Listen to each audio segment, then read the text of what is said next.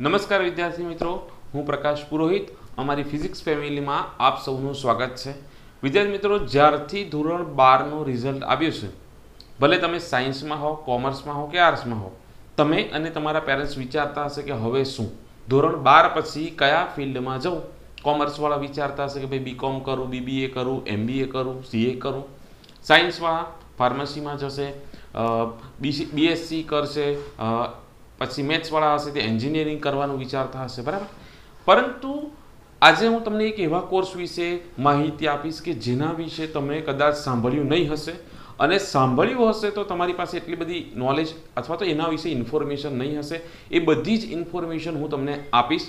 એ પહેલાં એક બીજી વાત કરું તો ઘણા સ્ટુડન્ટ શું કરે છે કે પોતાનું એજ્યુકેશનની સાથે સાથે, પોતાના કોલેજની સાથે સાથે પાર્ટ ટાઈમની અંદર પોતાની ઇન્કમ જનરેટ કરવા માટે, પોતાની ફેમિલીને સપોર્ટ કરવા માટે અને પોતાની ફીઝનું બર્ડન પોતાના ઉપર ઉપાડવા માટે પાર્ટ ટાઈમમાં કંઈક ને કંઈક કામ કરતા હોય છે. જેમ કે તમે એન્જિનિયરિંગ કરો છો તો સાથે સાથે તમે શું કરતા હશો, કાં તો કોઈ ટ્યુશન ક્લાસીસમાં જોઈન થઈ ગયા હશો, પ્રાઇમરીના ટ્યુશન ઘરે ચલાવતા હશો, કોઈના ટ્યુશનમાં જતા હશો, બરાબર. એ રીતનું કામ કરતા હશો, કે કોઈની શોપ ઉપર બેસતા હશે, કોઈક સ્ટુડન્ટ એકાઉન્ટિંગ સંભાળતા હશે, બરાબર. પરંતુ તમે જે પણ પાર્ટ ટાઈમમાં જોબ કરો છો તે જોબનો અનુભવ અને તમે જે ભણી રહ્યા છો તેની સાથે કોઈ જ લેવા દેવા નથી હોતું. જેમ કે એન્જિનિયરિંગનો સ્ટુડન્ટ 3 વર્ષ સુધી પાર્ટ ટાઈમમાં ટ્યુશન ક્લાસીસ કરાવે અને પછી જ્યારે એનું 4 વર્ષ પછી એન્જિનિયરિંગ પૂરું થાય તો એની પાસે એઝ એ એન્જિનિયર એક્સપિરિયન્સ કેટલો હોય છે? 0. કેમ કે એ ફિલ્ડનો એને એક્સપિરિયન્સ નથી. આમ આપણે પાર્ટ ટાઈમ કામ કરીએ છીએ પણ તેનો ફાયદો આપણને આપણા એજ્યુકેશનમાં થતો નથી. પરંતુ જો તમે જે ભણો છો તેનો જ અનુભવ તમારા ભણવાની સાથે સાથે તમને આપવામાં આવે અને તમારું ભણવાનું પૂરું થાય ત્યારે એ અનુભવ તમને કામ લાગે તો કેવી મજા પડે. ધારો કે તમે એન્જિનિયરિંગ કરો છો અને સાથે સાથે તમને એન્જિનિયરિંગ કંપનીમાં જ જોબ મળી જાય તો જેવું તમારું 4 વર્ષનું એન્જિનિયરિંગ પતે તો 4 વર્ષની અંદર તમારો ભણવાની સાથે સાથે, એટલે કે 4 વર્ષમાં તમને ડિગ્રી તો મળશે પણ સાથે સાથે તમને 4 વર્ષનો એક્સપિરિયન્સ પણ મળશે અને કોઈ પણ કંપનીમાં તમને તરત જ જોબ મળી જશે. કેમ કે તમે એઝ અ ફ્રેશર્સ બહાર નથી પડતા, તમે વિથ એક્સપિરિયન્સ બહાર પડો છો. જેમ કે તમે નર્સિંગ કરો છો, બરાબર, અને સાથે સાથે જો તમને નર્સિંગનો 4 વર્ષનો 3 વર્ષનો અનુભવ મળી જાય તો તમને એ હેલ્પફુલ થશે. તમે જે ભણો છો તેનો જ એક્સપિરિયન્સ, તેનો જ લાભ તમને તમારી ડિગ્રી આવ્યા પછી થશે. એટલે પાર્ટ ટાઈમમાં એવું કોઈ કામ કરવા કરતાં બેટર છે કે આપણે એવું કોઈ કામ કરીએ કે જેનો અનુભવ આપણને કામ લાગે. તો આજે જે ડિગ્રી વિશે હું વાત કરવા માગું છું અને તેનું નામ છે B.Voc. જે રીતે આપણે બીએસસી હોય છે, બેચલર ઓફ સાયન્સ હોય છે, બીકોમ હોય છે, બીબીઓ હોય છે, એમસીએ હોય છે, બીફાર્મ હોય છે, તે જ રીતના આનું નામ છે B.Voc અને ફૂલ ફોર્મ છે બેચલર ઓફ વોકેશન. હવે આના અંદર ઇન્ટરેસ્ટિંગ એ છે કે આ ફિલ્ડની અંદર અથવા તો આ ડિગ્રી સાયન્સ, કોમર્સ કે આર્ટ્સ એ કોઈ પણ ફિલ્ડમાં તમે 12મું ધોરણ પાસ કર્યું હોય તો તમે આ કોર્સ કરી શકો છો. બીજી વસ્તુ કે આ ફિલ્ડની અંદર કેવું હોય છે, બીજા કરતાં અલગ કઈ રીતે છે કે બીજી બધી જ ફિલ્ડમાં તમે જશો, સાયન્સમાં જશો તો એની અંદર શું હોય છે કે ભાઈ બીએસસી કરો, એમએસસી કરો, બીફાર્મ કરો તો થિયરીની સાથે સાથે પ્રેક્ટિકલ હોય છે. પરંતુ આપણી એજ્યુકેશન સિસ્ટમમાં થિયરીની અંદર થિયરીનું પ્રોત્સાહન વધારે હોય જ્યારે પ્રેક્ટિકલને એટલું બધું મહત્ત્વ આપવામાં આવતું નથી. મોસ્ટ ઓફ તમે 11-12 સાયન્સ કર્યું હશે કે હવે તમે બીએસસી કરશો તો 25 થી 30% પ્રેક્ટિકલ અને બાકીની 70 થી 75% તમારું થિયરી પર ફોકસ કરવામાં આવે છે, બરાબર. એટલે પ્રેક્ટિકલ નોલેજ તમને એટલું બધું હોતું નથી, ઓનલી થિયરિકલ નોલેજ હોય છે. જ્યારે B.Voc એક એવી ડિગ્રી છે કે જેની અંદર 60% પ્રેક્ટિકલ અને ઓનલી 40% 40% થિયરી પર જોર આપવામાં આવે છે. એટલે પ્રેક્ટિકલને વધારે મહત્ત્વ આપવામાં આવે છે. હવે B.Vocની અંદર શું શું હોય કે ભાઈ કોમર્સના સ્ટુડન્ટ કેમ કરી શકે, સાયન્સના, આર્ટ્સના કેમ બધા કરી શકે? કેમ કે એની અંદર B.Vocની અંદર તમે 5 ફિલ્ડની અંદર સ્પેશિયલાઇઝેશન કરી શકો છો. એમાં પહેલી છે મેનેજમેન્ટ એન્ડ એન્ટરપ્રિન્યોરશિપ, બીજી છે બેન્કિંગ એન્ડ ફાઇનાન્સ, ત્રીજું છે ઇન્ફોર્મેશન ટેકનોલોજી, ચોથું છે એગ્રીકલ્ચર કે જેની અંદર 2 ફિલ્ડ હોય છે, ઓર્ગેનિક ફાર્મિંગ અને ફૂડ પ્રોસેસિંગ, અને ત્યાર પછી આવે છે હેલ્થકેર. આ 5 ફિલ્ડની અંદર તમે પોતાનું સ્પેશિયલાઇઝેશન કરી શકો છો. હવે નેક્સ્ટ સ્ટેપ કે જે આ ડિગ્રી છે તે કેટલા વર્ષની હશે? બીજા બધા બીએસસી 3 વર્ષનું હોય, ફાર્મસી આ તે બીકોમ 3 વર્ષનું હોય, તો આ જે B.Voc ની ડિગ્રી છે તે પણ માત્ર 3 વર્ષની જ છે. એમાં દર વર્ષે જેમ જેમ તમે 1 વર્ષ પૂરું કરતા જશો તેમ તેમ તમને સર્ટિફિકેટ આપવામાં આવશે અને 3 વર્ષ કમ્પ્લીટ કરો તો તમને એનું ડિગ્રી સર્ટિફિકેટ આપવામાં આવે છે. 1 વર્ષ પછી તમે છોડી દો તો પણ તમને ડિપ્લોમાનું એઝ અ ડિપ્લોમા સર્ટિફિકેટ અથવા તો ટ્રેનિંગ સર્ટિફિકેટ આપવામાં આવે છે. એની બધી જ માહિતી હું તમને આપીશ કે 1 વર્ષ પછી કયું સર્ટિફિકેટ મળશે, 2 વર્ષ પછી અને 3 વર્ષ પછી. બીજી એક વસ્તુ કે આની અંદર શું હોય છે, ધારો કે તમે એગ્રીકલ્ચર અથવા તો ઇન્ફોર્મેશન ટેકનોલોજી પર સ્પેશિયલાઇઝેશન કરવા માંગો છો, તો આની અંદર કેવું હોય છે કે 40% થિયરી 60% પ્રેક્ટિકલ. મીન્સ કે તમારે સવાર સુધી અથવા તો અમુક દિવસ મહિનામાં કોલેજ જવાનું હોય છે, અથવા તો હાફ ડે તમે કોલેજ જાઓ અને બાકીનો હાફ ડે ઇન્ફોર્મેશન ટેકનોલોજીની આઈટી કંપનીની અંદર તમારે ટ્રેનિંગ લેવાની હોય છે. અને એ પણ ટ્રેનિંગ ફ્રીમાં નહીં, એ ટ્રેનિંગનું તો પણ તમને સ્ટાઇફન્ડ આપવામાં આવે છે. અને 1 વર્ષ પછી તો એટલું સ્ટાઇફન્ડ હોય છે કે તમે તમારી પોતાની ફીસ પણ કોલેજની ભરી શકો અને સારી એવી ઇન્કમ જનરેટ કરી શકો.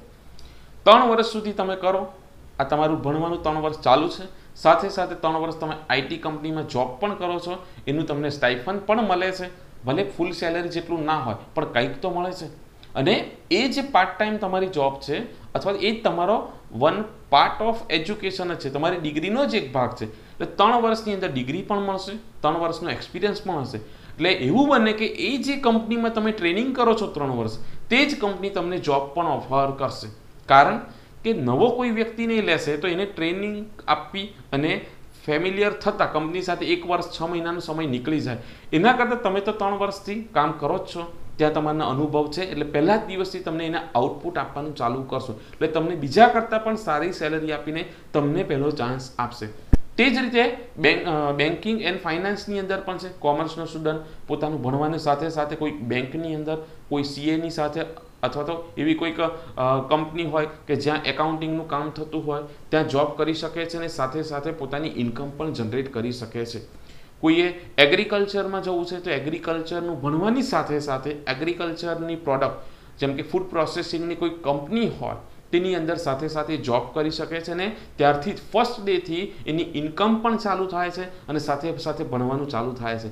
આપણું એક કેવું સેટ થઈ ગયું છે કે ભાઈ 12મું ધોરણ ભણો, પછી કોલેજ કરો, કોઈક ડિગ્રી લઈ લો, પછી જોબ કરો, અથવા ડિગ્રી સાથે આપણે પાર્ટ ટાઈમ જોબ કરી છે, ફૂલ ટાઈમ જોબ કરતા નથી.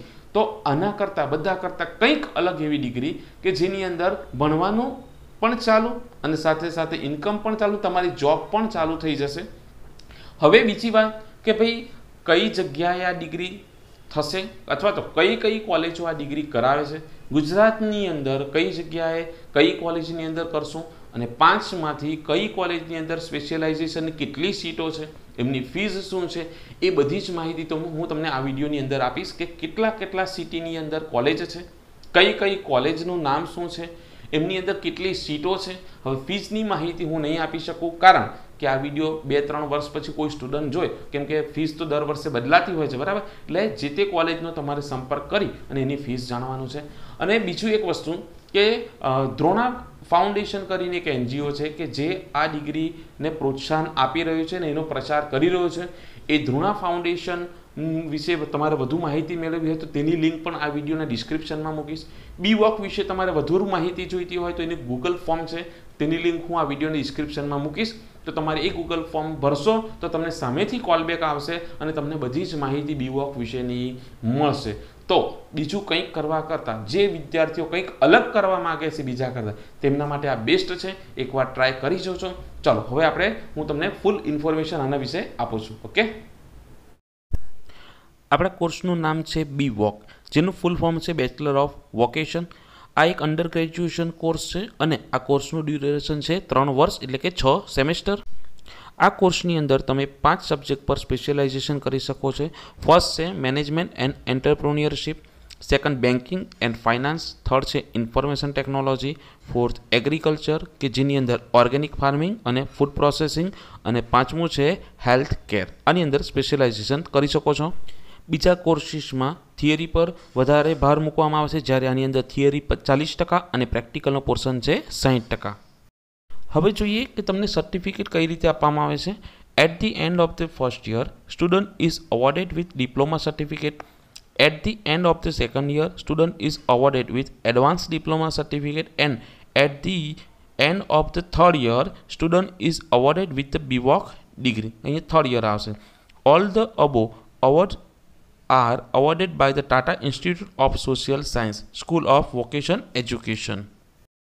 હવે વાત કરીએ યુનિવર્સિટી. લોક ભારતી યુનિવર્સિટી ભાવનગર, જેની અંદર ઓર્ગેનિક ફાર્મિંગની 25 અને ફૂડ પ્રોસેસિંગની 25 સીટ છે. બીજી છે silver okay university Ahmedabad, management અને એન્ટરપ્રિન્યોરશિપની 30, બેન્કિંગની 30 અને ઇન્ફોર્મેશન ટેકનોલોજીની 30 seat. Gokul global university Patan, મેનેજમેન્ટની 60 અને હેલ્થકેરની 60 સીટ છે આની અંદર આ કોલેજમાં. ત્યાર પછી છે આરકે યુનિવર્સિટી રાજકોટ, મેનેજમેન્ટ માટે 60 અને બેન્કિંગ અને ફાઇનાન્શિયલ માટેની પણ 60 સીટ આ યુનિવર્સિટીમાં છે. નેક્સ્ટ છે silver Nivedita educational complex Rajkot, કે જેની અંદર ઇન્ફોર્મેશન ટેકનોલોજીની 30 સીટ છે. બાકીની બધી જ ઇન્ફોર્મેશન હું વિડીયોના ડિસ્ક્રિપ્શનમાં લિંક મૂકું છું, તેની અંદર તમને મળશે.